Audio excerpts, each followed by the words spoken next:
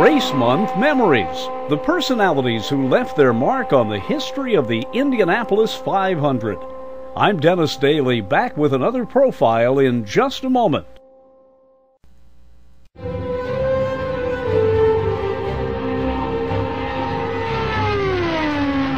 SID Collins was not a driver or a mechanic or an owner, but his vivid word descriptions for decades as the voice of the Indianapolis 500 endeared him to millions. He used the language to paint colorful descriptions of the races, often keeping the audience entertained through lackluster laps and during rain delays. He coined the phrase, "the greatest spectacle in racing." Fans, drivers, and broadcasters loved him. All modern-day announcers owe him a debt.